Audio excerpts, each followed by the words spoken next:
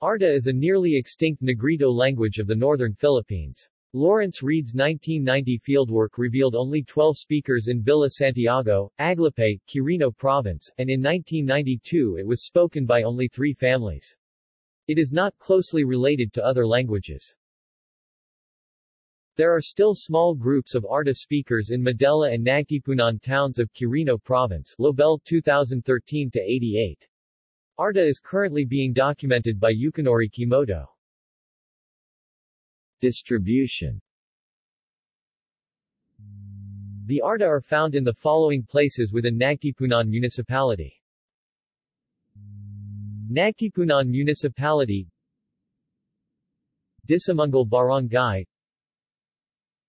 Parak Calbo, Pulang Lupa, Tiladilan, San Ramos Barangay, Pongo Barangay, Sangbay Barangay.